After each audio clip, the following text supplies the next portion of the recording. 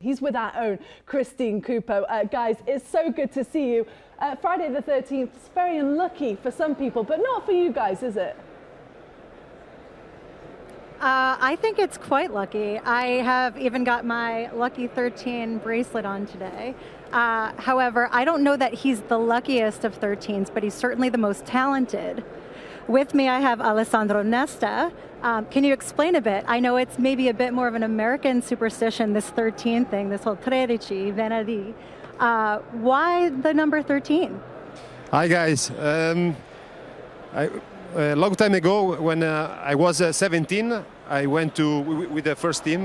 My old generation, you don't, in the locker room, you can't choose. All the players say, okay, this is your number.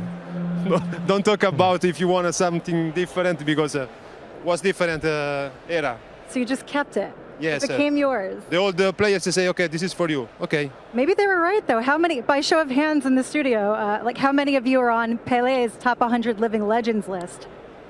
That's kind of an accomplishment. Yeah. So we are here in Philly at the United Soccer Coaches Convention. Is this your first time in Philly, Alessandro? Convention, soccer convention, yes, but I play here when I played in MLS time ago. Good old Montreal days. Yeah. So what have you gotten done here at the convention today? What do you think? Oh, it's beautiful. It's an amazing place, a lot of people. You smell football everywhere. For sure. And you are an active ambassador for Serie A. Yeah. What are some of the initiatives that you find yourself working on or today? Yeah, no, it's for me it's a pleasure because I represent Serie A, and I was in Miami every day with the family. Sometimes it's good to go because my wife sometimes say, "Come on, you have to go somewhere." And no, I love this place. I love to stay with the soccer people. It's okay. We have one very, very big thing that's brought us together today, and that is today's massive match between Juventus and Napoli. What do you think is going to happen here today? We kind of have this first and second place clash of the Titans, very different playing styles.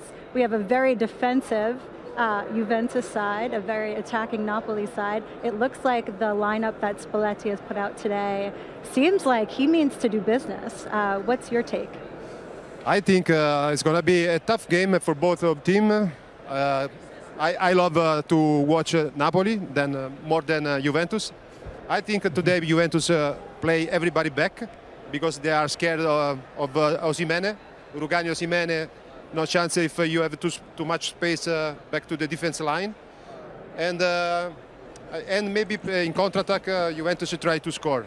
But I don't like this. No? So I prefer Napoli. From one of the best defenders to ever play the game, how do you see Juventus' style playing out? Is it something that you favor, or you'd like a bit more excitement like a Napoli side? I think if you want to win the Scudetto, you want to play higher, with the defense line higher. So keep pressing. Yeah, to take some risk with the defense because they have good defenders. And that's it. If you are on the bottom of the standing, okay, you can play like this, everybody back. You are Juventus, for me, they have to play a little bit better. The supporters, Juventus supporters, deserve to see a better football. I think I agree with you. I think they need to regain a bit of that Juventinità identity that they once had. Before we get to a bit of a prediction, is there anything else, Poppy, that you wanted to hit us with here in Philly? Any questions?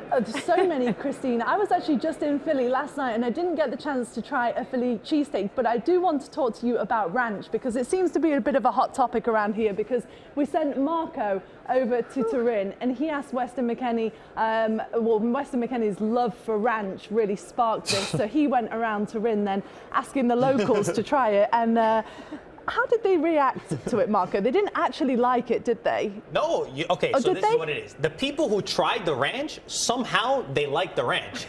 A lot of people didn't want to try it. That's what they told you. That's what they told you. Bro, listen to this. You're like a car salesman. Try it. We were at a pizzeria and we brought two options because in case they didn't like the ranch, they kept eating the one with the ranch instead of the good one. Okay, well, guess what? We got Nesta, Alessandro Nesta, to try it. What did you think, Alessandro? Did you like it earlier on today? Come on. For me, terrible. terrible pizza with I don't know what inside. But if you go in Italy and you put on the pizza this, you risk your life. Trust me. Yes. Oh no. I want to see this. No, I really don't. Oh. Alessandro, This is come on. blasphemy. Why would you even do it? No, I don't know. I don't know. He was a good sport about it, although I think we apologized to our collective families right before we did that little cheers and dove right in. I will not be revisiting it. I give this like a -5 out of 10 for ranch on pizza. I don't think that Alessandro will be trying it again anytime soon. Yeah, it's a crime. No. It's not possible to eat. Pizza is pizza. You don't have to put a lot of things on top. Yeah. You heard it. Pizza is pizza. You have to say. Are you gonna listen to Alessandro What do you Nesta call a or Marco sandwich, Messina? Come on. Something Yeah, I different. know who I'm going to be trusting, that's for sure, and he's not sat here at Hold on, this I desk. don't like the ranch on the pizza. Let's make that very clear. It was awful. Well, what would you have ranch with then? Nothing. That was the first time I ever tried ranch. Oh my gosh.